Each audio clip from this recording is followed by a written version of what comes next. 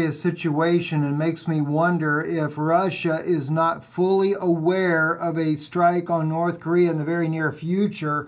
As Mikael Diaz reporting here on Twitter, the Yars thermonuclear armed interballistic missiles, autonomous launchers of the Taikobo missile formation, are changing field positions from Tver region, western Russia, to the Irkutsk region, which is eastern Russia. Very, very alarming news that is happening here, especially as tensions in Syria are truly mounting up. Oh boy, this is... I kind of hold my tongue here for just a moment there. Anyway, friends, very serious situation.